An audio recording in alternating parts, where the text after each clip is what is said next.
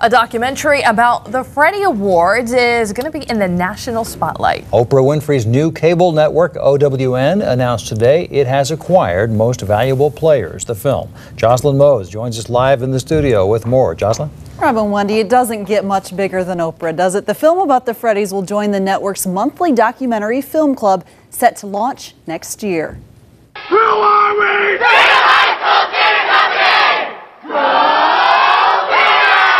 The curtain is rising on a very special opportunity. When you hear the term overnight sensation, that's the Freddy Awards. Most Valuable Players is a 2010 documentary about the 2008 Freddy Awards. It's just about the kids. That's what this is about. It's about them. It's about letting the light shine on them.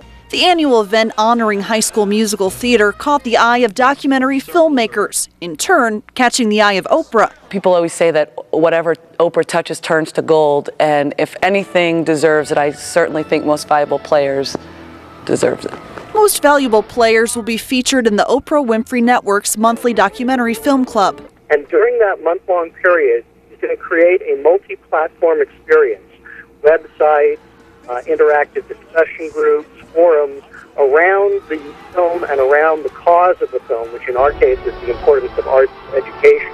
Theater, music, the arts, it seems to be that's one of the very first things on the chopping block as far as being cut out with school budgets. The OWN network will debut on January 1st in approximately 80 million homes on what's now the Discovery Health Channel. Emmaus High School, Parkland High School, Freedom High School.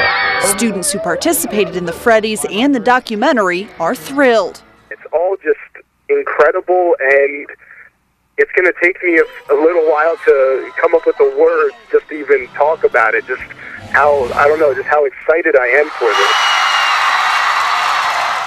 this. Most Valuable Players has been making its way around the film festival circuit, being screened in LA, Chicago, and St. Louis. Rob? All right, Jocelyn, thanks very much.